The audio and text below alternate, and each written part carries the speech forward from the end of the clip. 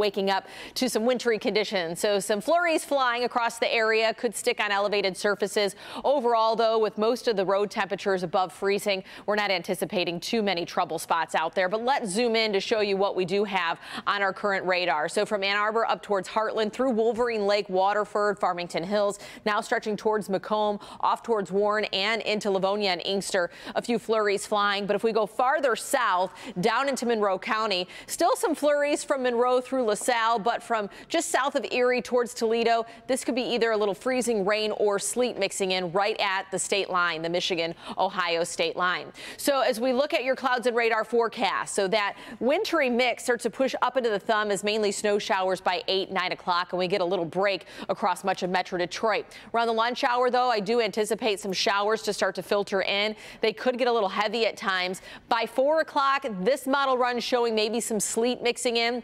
I think that temperatures are still conducive to rain showers. However, I'm not ruling out a few rumbles of thunder with this system that rolls throughout the afternoon. It's going to stick with us into the early evening. Late evening, we will be drying out with some snow still up towards Saginaw, but that snow will start to push a little farther south during the overnight, in which you could wake up to a coating of snow up into the northern part of the thumb, closer to Saginaw, maybe about 2 to 4 inches of additional accumulation. We're not going to have that much significant snow across the rest of southeastern Michigan, but once again, a coating that you could wake up to tomorrow. But watch what happens by sunrise tomorrow. Those clouds begin to break, so we will be welcoming back some sun.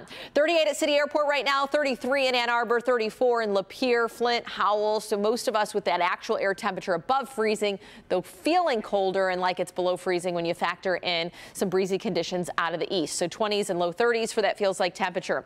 41's our afternoon high today as we're in and out of that rain snow mix. And then sunrise today at 7:01, sun setting at 6:29. That all begins to change as we spring forward. Daylight saving time will be on Sunday, and so this will be your new sunrise and sunset time, 7:58 a.m. and 7:33 p.m. Full forecast staying around 40 degrees the rest of the work week. Some sunshine midweek before more snow going into Friday.